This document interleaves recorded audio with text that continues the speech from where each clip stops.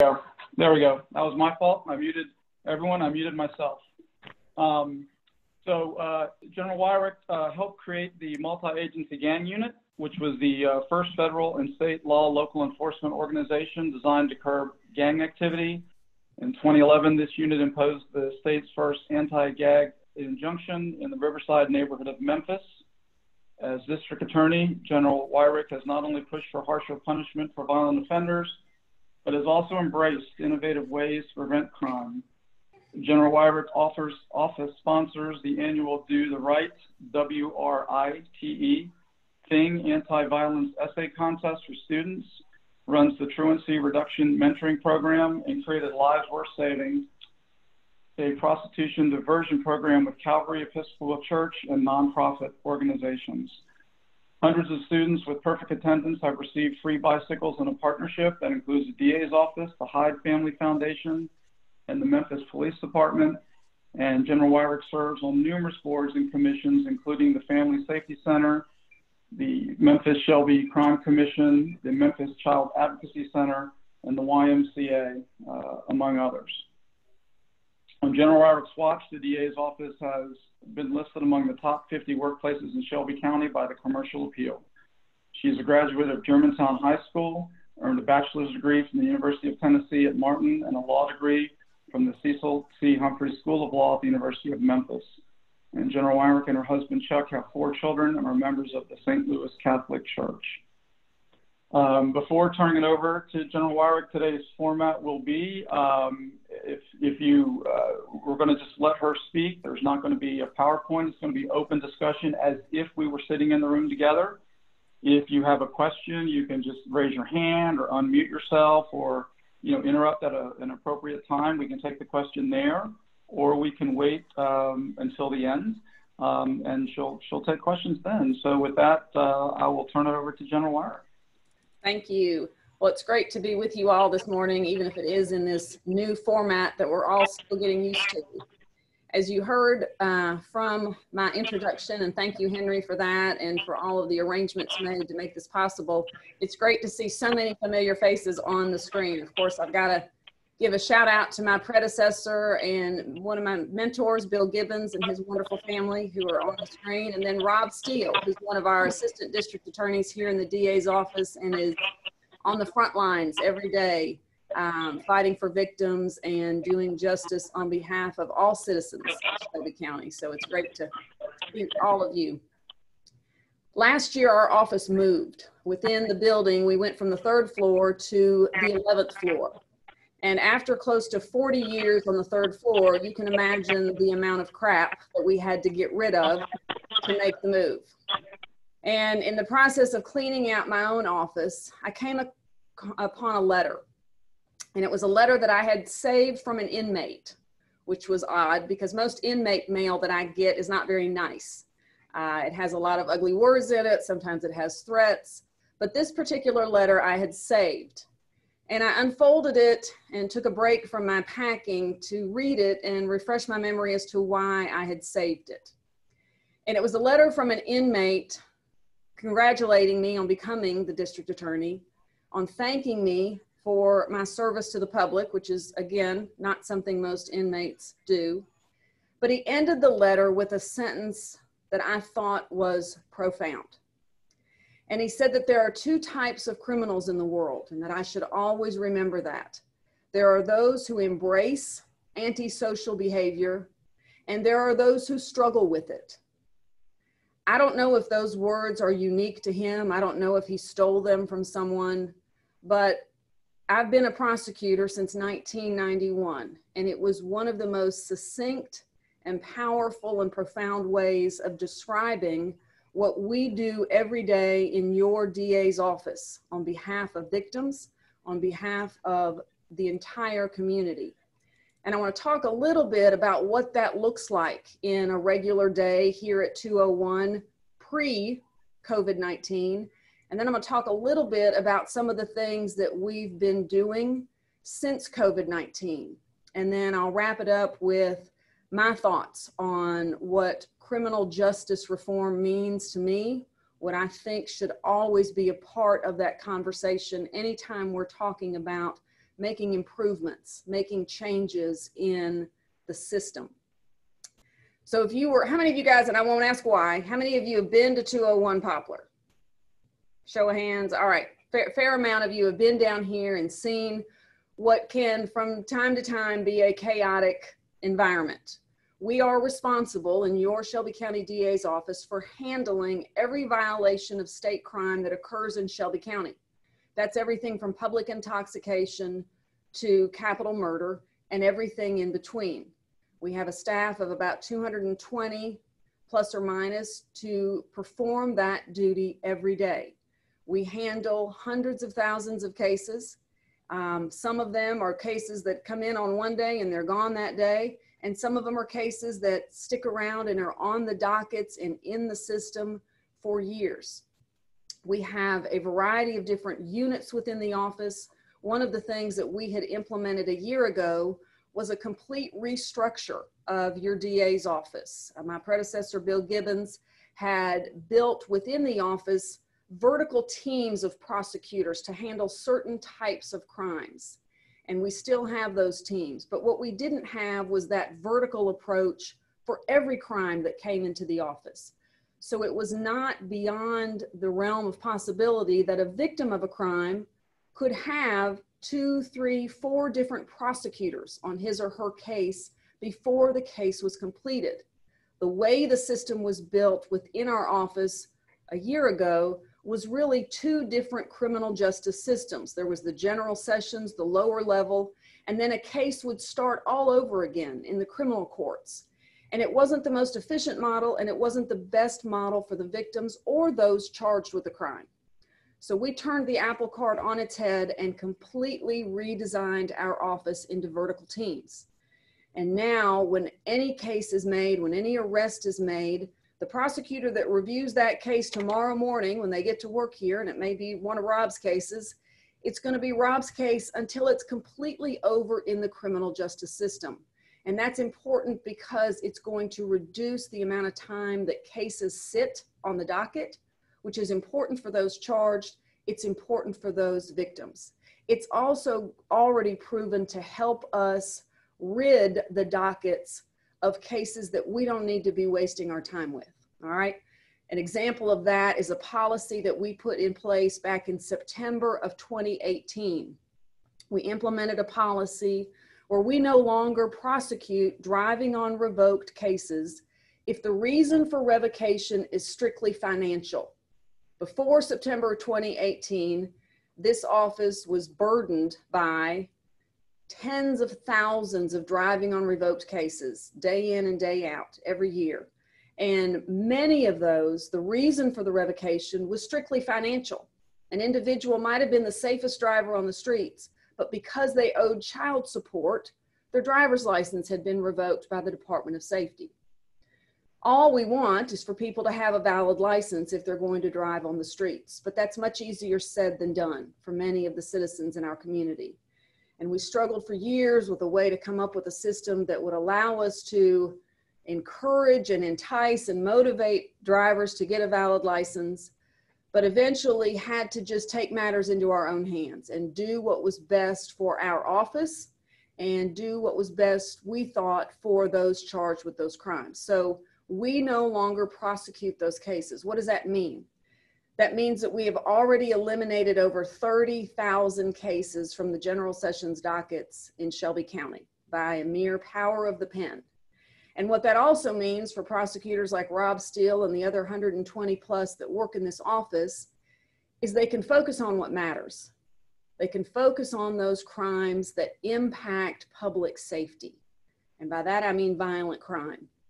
And we have far too much violent crime in our community. We are unfortunately one of the most violent states in the nation.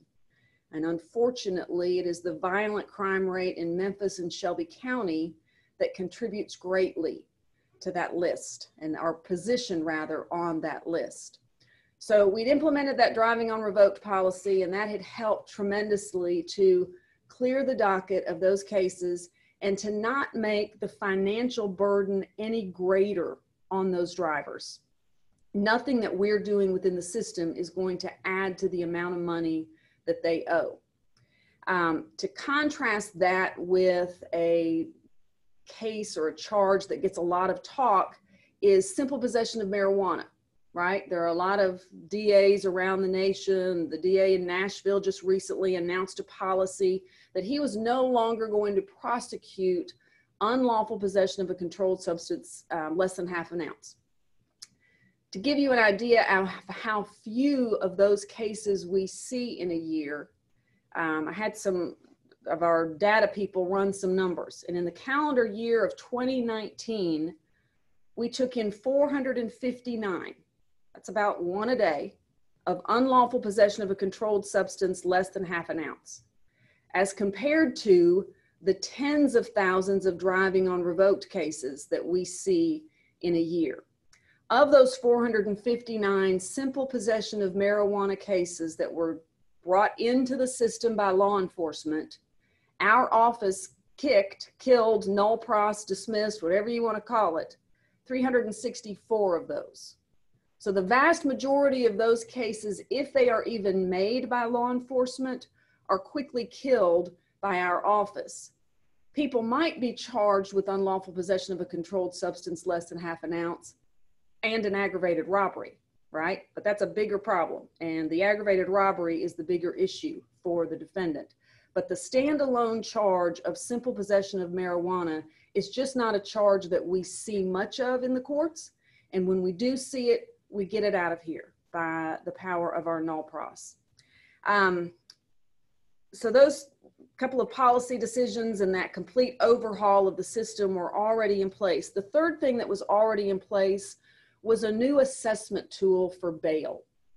Under the law of the state of Tennessee, pursuant to our Constitution, pursuant to Tennessee statutes, bail is required for all cases except a capital case, except a case in which I have said, or my predecessor Bill Gibbons had said, this is a death penalty case. But for every other crime that we have, murder, rape, robbery, defendants are entitled to a bail.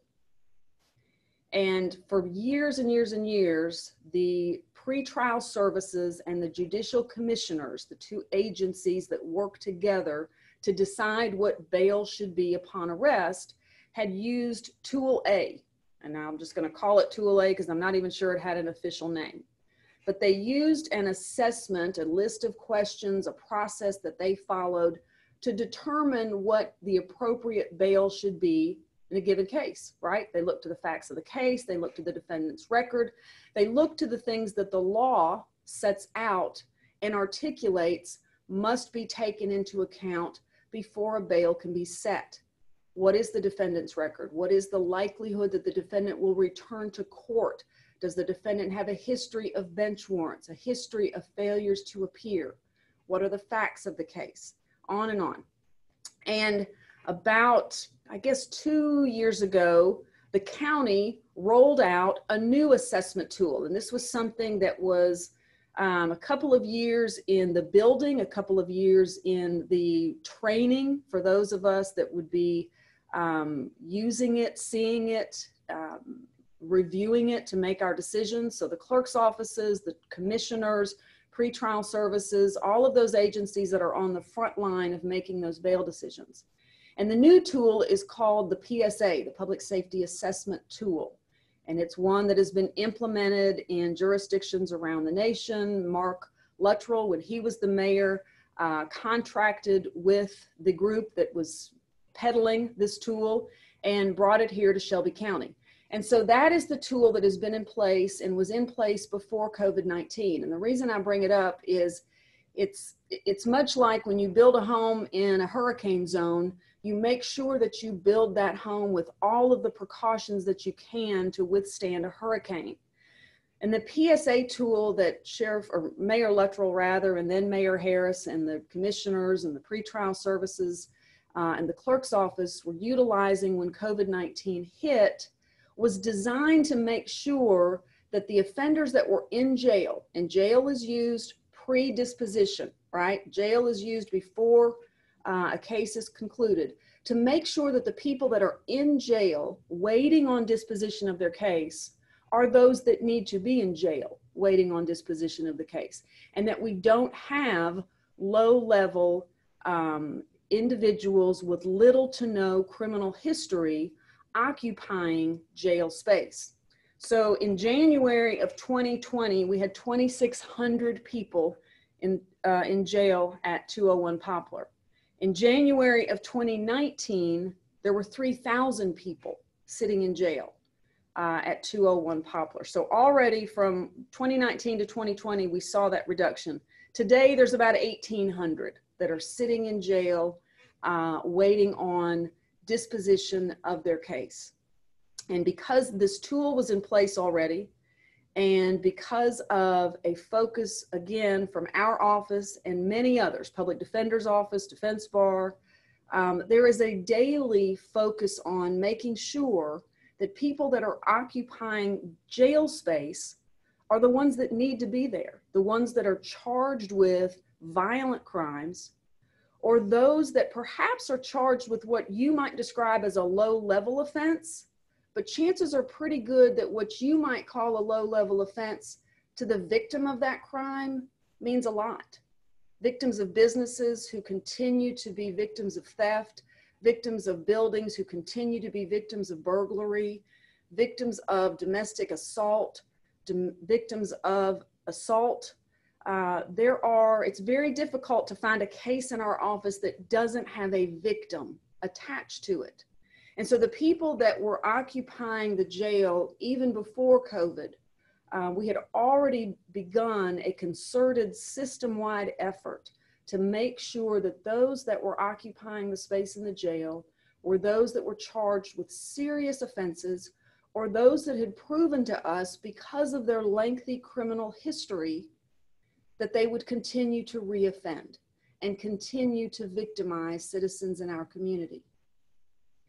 The word victim has to be a part of any conversation that we have about the criminal justice system. You cannot talk about making lasting change in our community without recognizing the impact of crime on victims. It's the reason our state constitution has a Victims' Bill of Rights.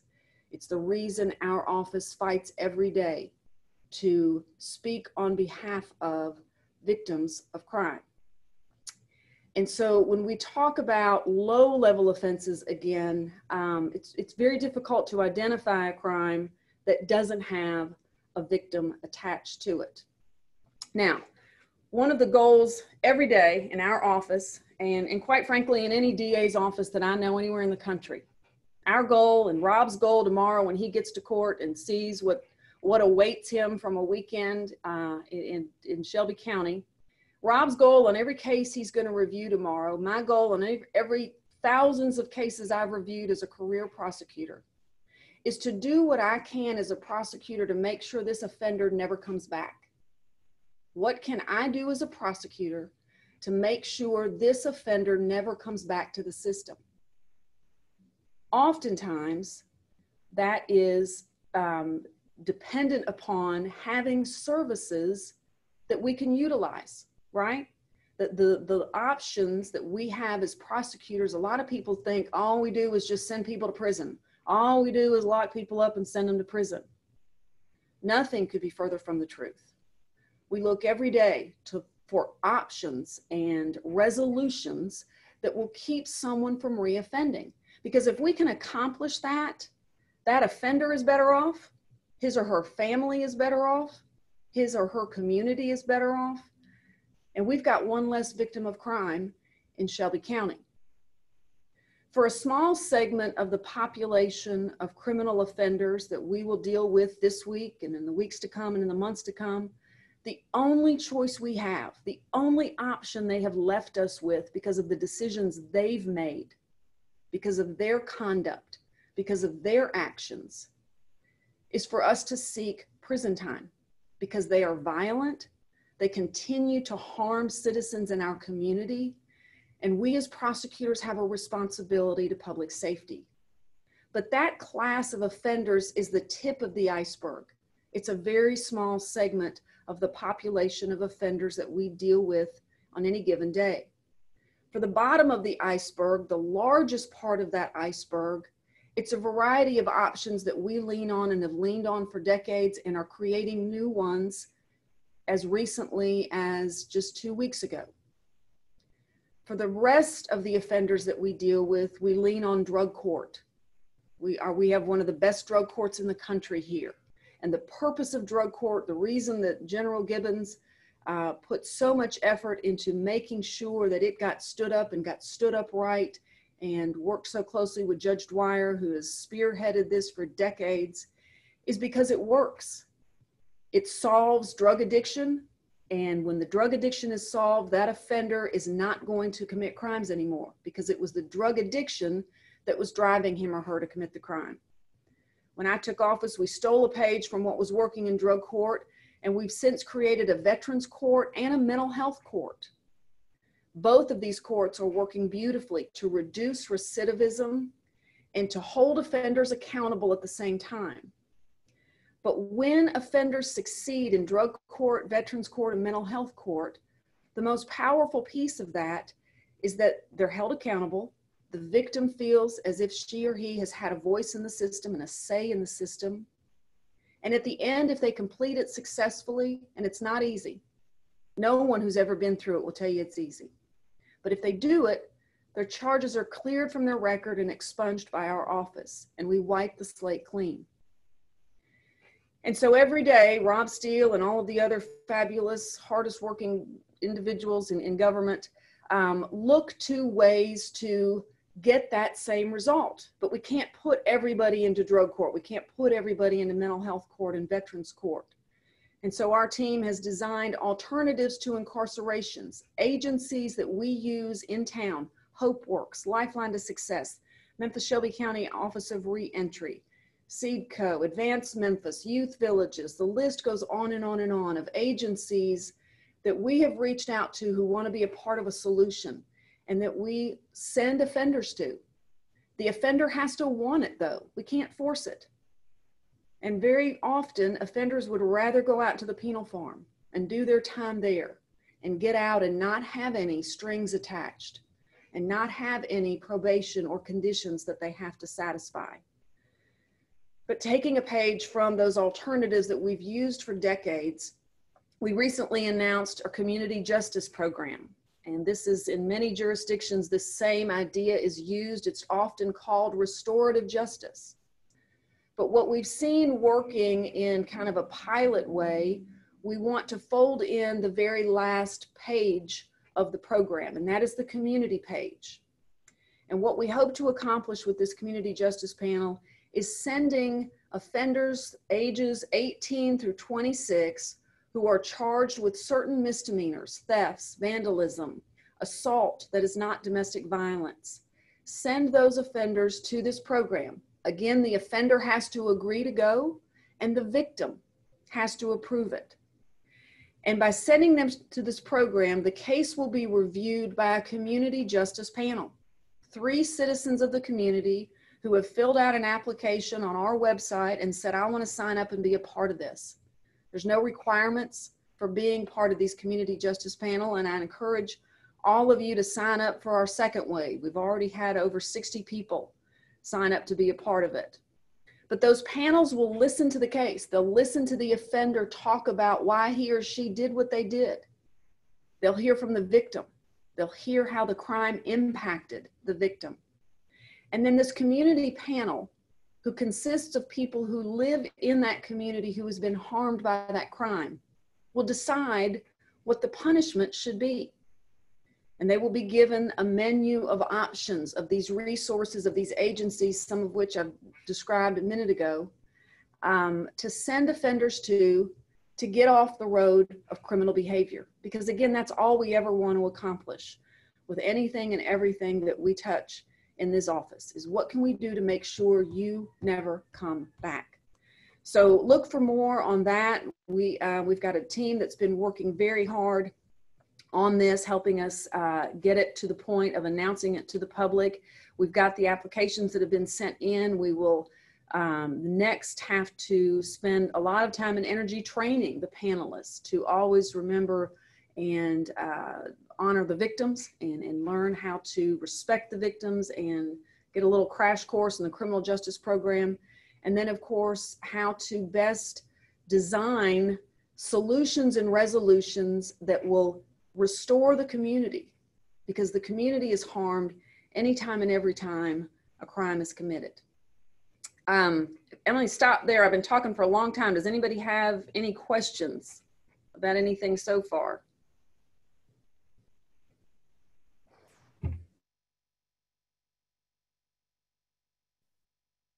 Hey, this is Cliff Johnson. I have a question.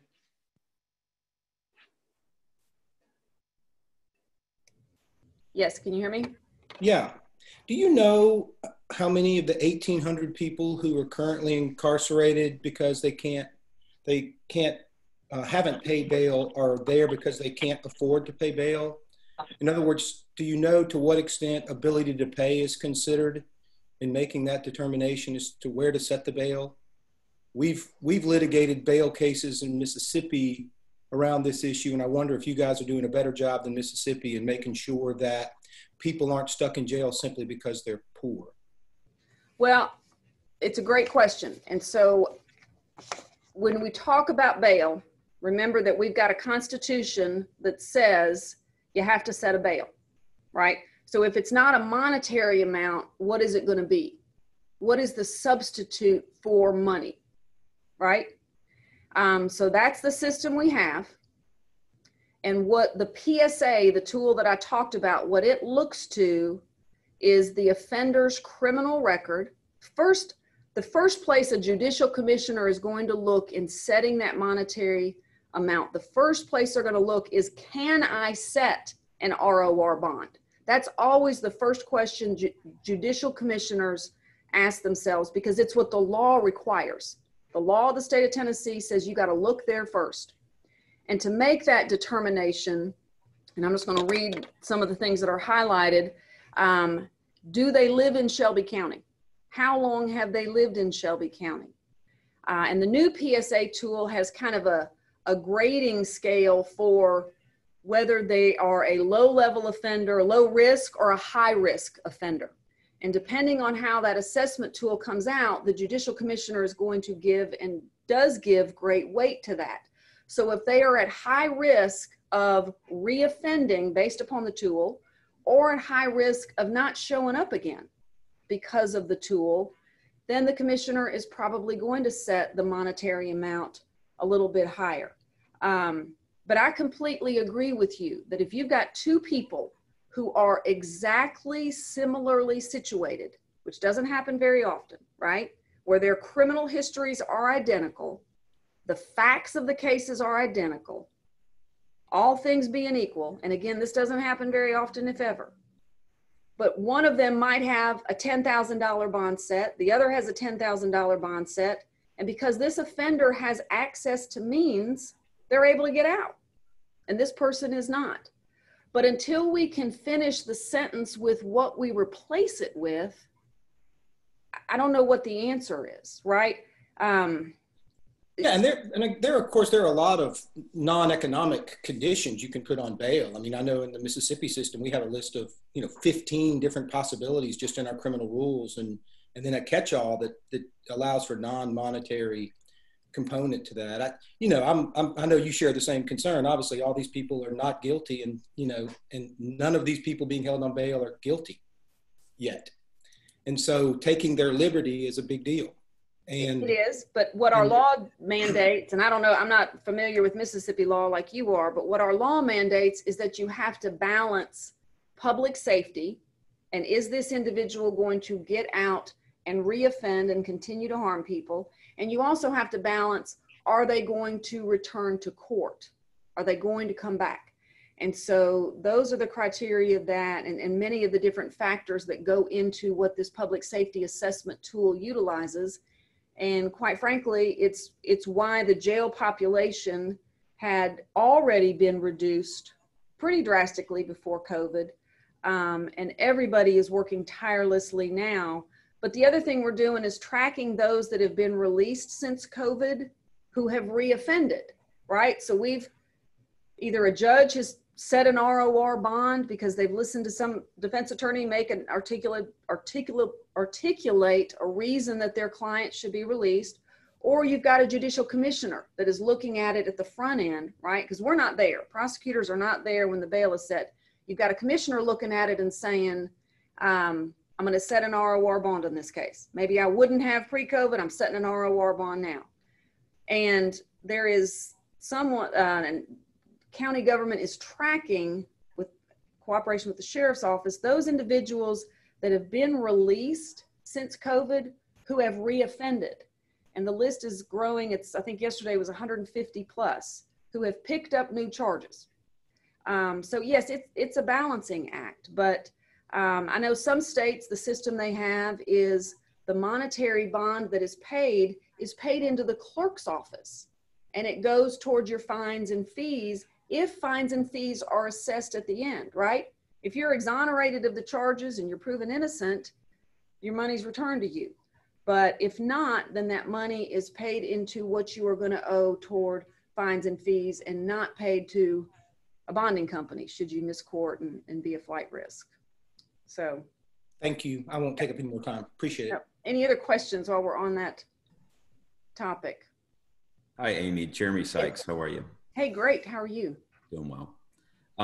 Since you brought up recidivism, I wanted to ask about recidivism rates in Shelby County. What are those trends looking like?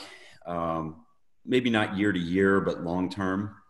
And then I guess at the same time, what are crime rates looking like in Shelby County? Again, not year to year, but long term. And then the follow up to that is, assuming that I'm right, that those rates are decreasing, what do you attribute that to? Thank you. Great question. We have, and you're fortunate on this call, I'll answer it and then I'll turn it over to the crime data guru on the screen, Commissioner Gibbons, who with the Crime Commission tracks this data, I think every 15 seconds. So our state recidivism rate hovers at about 40%. All right. In Shelby County, we are not that high. And you will hear actually the Commissioner Parker talk about the fact that Shelby County pre-COVID was doing a much better job at dropping that recidivism rate, right? And that is the result of a myriad of things, a long list of efforts that had been in place, not just within this office, but throughout the entire criminal justice system. In terms of the crime rate, our murder rate is unfortunately through the roof right now. Our record homicide rate was back in 2016. It was 228 homicides. We are on track now to beat that. So violent crime, we're not seeing the trends that we would like to see. We had made some pretty good progress, and unfortunately, some of that has been eroded. There's been some success within various areas of crime. Since COVID, aggravated burglary rates are down. But violent crime, your murder, your rape, your robbery, those crime numbers are going up. And often historically what has driven our violent crime rate in Shelby County is aggravated assault. An aggravated assault today often leads to a murder next month. But our aggravated assault rate has been something that we've struggled with being able to bring down. A couple of years ago, we rolled out a program within this office called Focused Deterrence. There's a book that many of you have probably read called Bleeding Out. And the premise of Bleeding Out is this focused deterrence model. Again, it's not anything that Amy made up. Amy stole it from jurisdictions that have utilized it for a long time. But the idea behind focused deterrence drives at the heart of your question, Jeremy, and at the heart of what we struggle with every day. And that is violent crime and keeping that recidivism rate moving in the right direction. And the premise behind focused deterrence is we know who the crime drivers are, right? We know who the crime drivers in this community are. And what you do with focused deterrence is you call them out. And we've done it on 3 different occasions, and we've folded in some domestic violence offenders as well, taking small groups of individuals based upon their criminal history and saying, enough is enough. We want you to put the guns down. The community's tired of the violence. And the next time you decide to pick up a gun and hurt someone in this community, either the DA's office or the U.S. Attorney's office is going to do what we can to make sure you don't hurt anybody. But what we'd really like to have happen is that you decide here and now and forever to put the guns down and to stop hurting people. And we then introduce to the room of offenders a whole host of heads of social service agencies, of HopeWorks, Lifeline to Success, housing help, mental health help, job training help, drug and alcohol treatment help, child support help, whatever obstacle it is that you have in your day-to-day life that is contributing to your inability to live within society without committing crimes. Here's a whole host of people filling up this room who want to help you. We've done it. It's part of our Operation Safe Community 3 plan. We've done it on a very small scale. Why? When we have such a violent crime problem? Because we don't have the resources to do it on a greater scale like we would like to. But we've had some good success with it. But we'd love to be in a position to be able to have the resources both within this office and in the other agencies that are part of the criminal justice system, right? Because it's not just the DA's office can't fix it all. We'd love to be in a position to have more resources to be able to expand that program and bring that change to those violent crime drivers. One of the other issues we deal with in the state, and particularly here in Shelby County, are our guns. You know, a few years ago, our legislature expanded your ability and your right as a homeowner to have a gun in your home. They expanded that right to your car. So you can now travel around on the streets of Shelby County and throughout the state, whether you've got a permit or not, whether you've been trained on how to use a gun or not, you can travel around with it in your car. And that has made the increase, contributed to the increase in gun crime in our community. It's why Commissioner Gibbons, Director Rawlings drove to Nashville and testified very passionately about the desire of the legislature to pass open carry. We're having enough struggles here in our community with guns in cars. The last thing that any of us, the director, the Commissioner Gibbons, myself, and several of the rest of us think that is a good thing is for people to be traveling anywhere and everywhere with guns on them, because it becomes impossible for law enforcement to know if you are carrying that gun for your protection or are you carrying that gun with an intent to do harm to the citizens of this community. What other questions?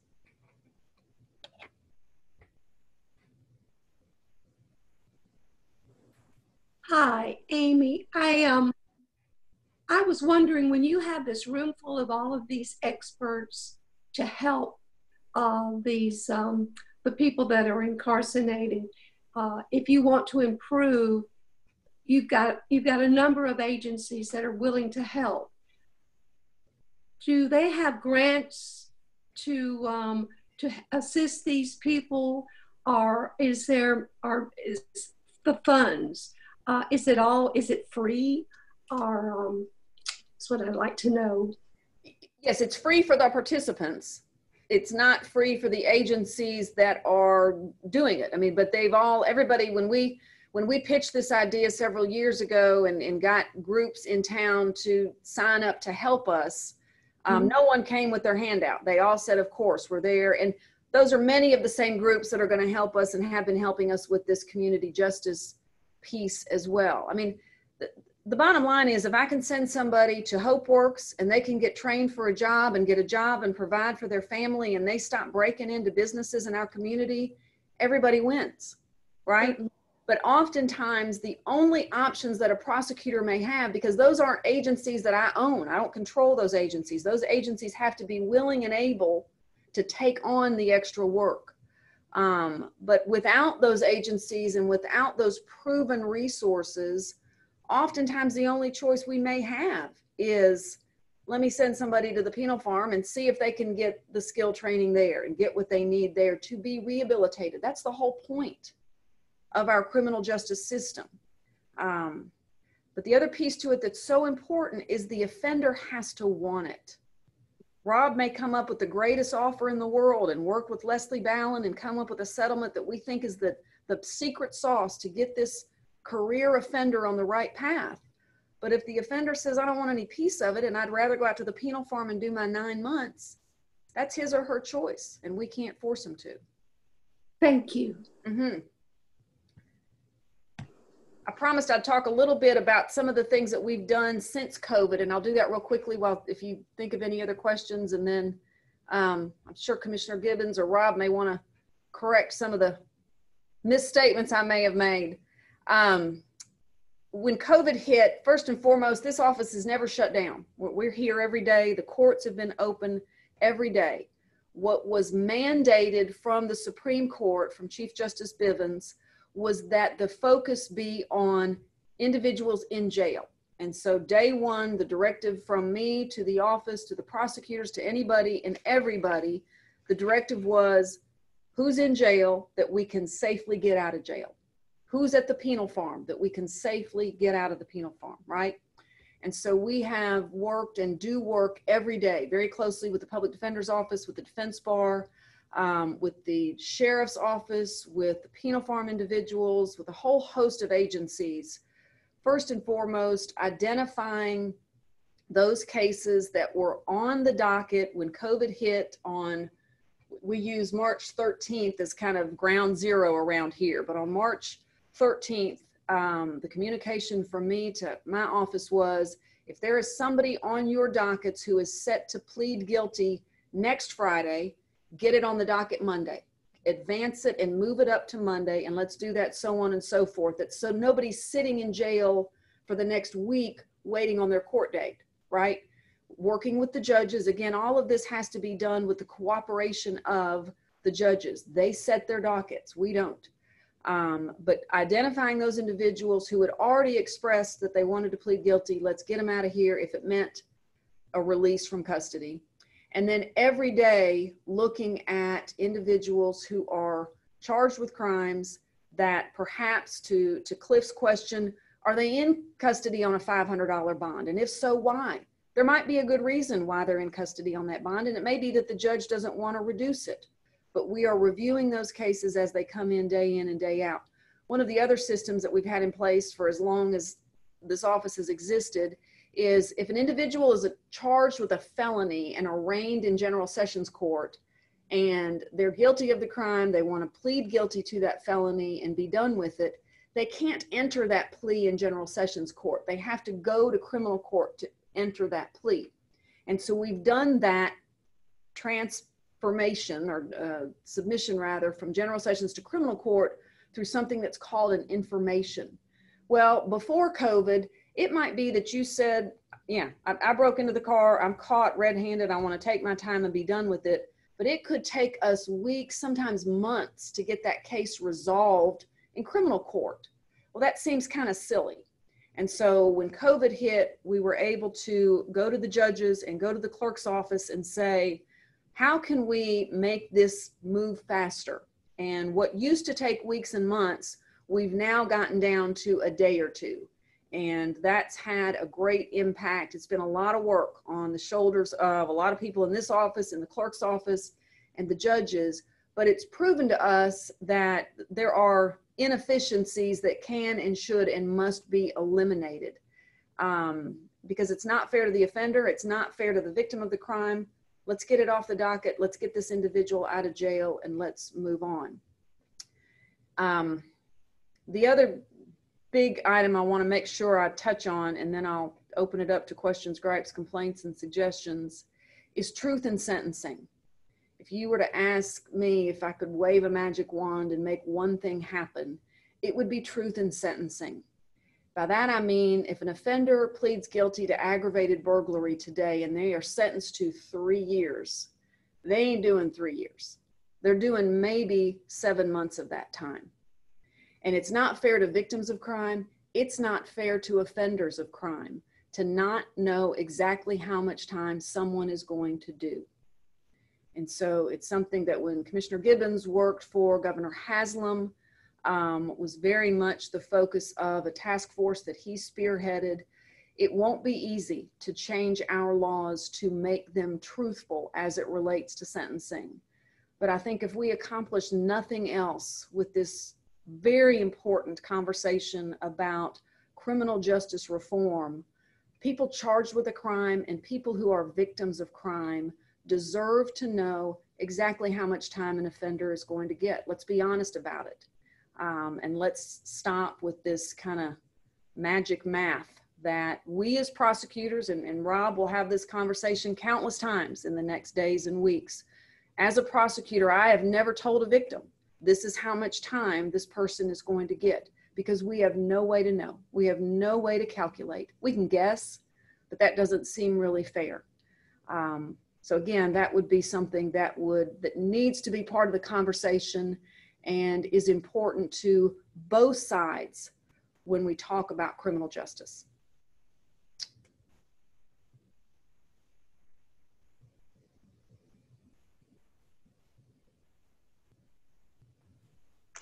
Hello, I'm Mary Lou McCaw. I just wondered if you would speak to juvenile crime in Shelby County and what efforts are done to try to save these children before they end up in adult court. Thank you. Yes, ma'am. I'm glad you brought that up. When COVID hit, we had, I think, close to 80 juveniles in detention at juvenile court. These are juveniles charged with murder, rape, robbery. These are the worst of the worst. Today, or I guess Friday when I left the office, I don't know what the number is right now, the number was 39. So there are 39 juveniles in detention right now, again, charged with murder, rape, robbery. There is much that is done system-wide to help. Is it enough? Probably not. Could more be done? Yes. What happens though is the crime is committed, the violent crime is committed, and it is left to the juvenile court system, the DA's office, to try to piece together what to do now. By the time we are dealing with a juvenile in detention, someone's been murdered, someone's been raped, someone's been robbed at gunpoint, and probably many, many people have been robbed by either this juvenile or a group of juveniles. One of the things that we've been doing for the last, I guess, 3 years now, I put a community prosecutor, I put 3 of my high-level senior prosecutors in 3 different precincts, Old Allen, Tillman, and Mount Moriah, to work with the community, in the community, and for the community. They're working with law enforcement, yes, but they're also meeting with and listening to principals and business owners and retired citizens who can tell you what drives them crazy about crime in their neighborhood, working to build better relationships. Well, shortly after I did that, Judge Michael at juvenile court put a juvenile court probation officer in those precincts. And we've seen great success handling low-level juvenile offenses in the community, with the community, for the community, and not having to bring them down to juvenile court to deal with it there. So we've had great luck with that. We'd love to be able to expand it to all 9 precincts, but that takes resources that neither the director nor I have at this time. But yes, there's much work that is done. Much of it falls on the shoulders of DCS long before there ever is a crime that our office is looking at. But many of these juveniles who are in detention today, facing serious time because of serious violent crimes that they committed, yes, many of them have lengthy histories of interaction with the system and opportunities and chances that they were given through DCS and through the courts and through agencies outside of our office to get on that right path and to stop falling into the habit and the routine of criminal activity. Often it starts with truancy, it escalates to disorderly conduct, it escalates to bringing a weapon to school, breaking into cars, and the next thing we know, we've got a 17-year-old charged with a very serious murder. And those decisions that we have to make about transfer are some of the toughest decisions that we make. But if we don't transfer a 17-year-old who's charged with murder, if we don't transfer him or her to adult court, jurisdiction in juvenile court ends when they turn 18, right? And so the time that we have to work with and come up with a resolution that balances victims' rights, that balances public safety, is very, very limited. So the cases that we choose to transfer are few compared to the ones that we could by law ask that a transfer be made. And we hold that and utilize that option for really the worst of the worst.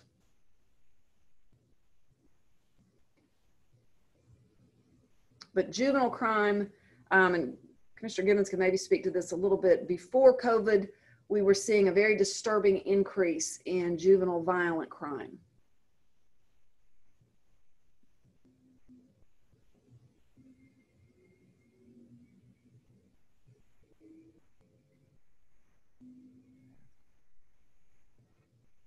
Any other questions, gripes, complaints, suggestions?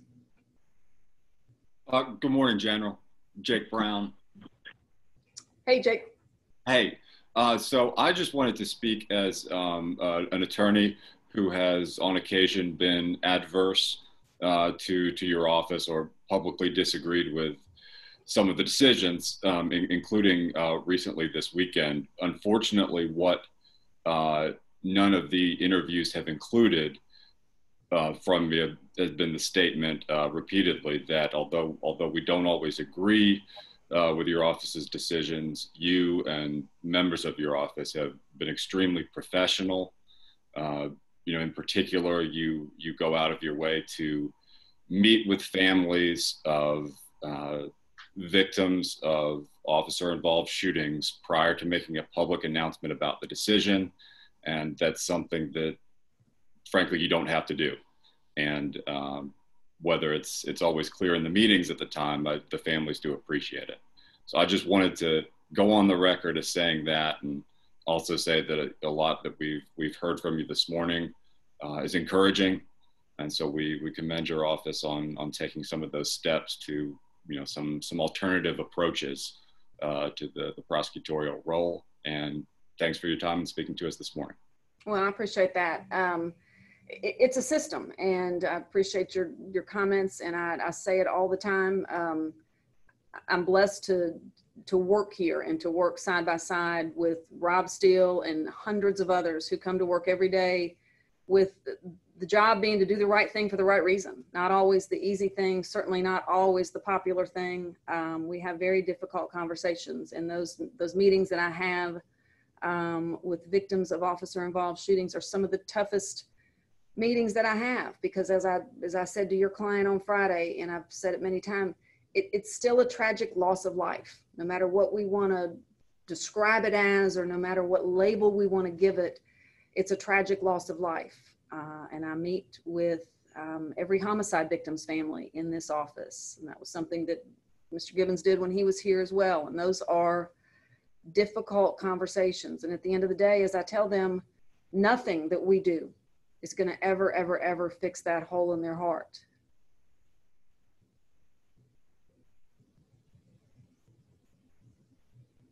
Along that line, this is Mary Lou again. Could I just ask one other question following up on that? From just the general public's position, when you've got two sides of a story that conflict, like this one did, about the decision that you all made at the end of the week, not to, that the sheriffs would not be prosecuted, how is the public supposed to understand it or figure out what is the truth, because we're never going to, there won't be a trial. We're not going to hear the sides presented.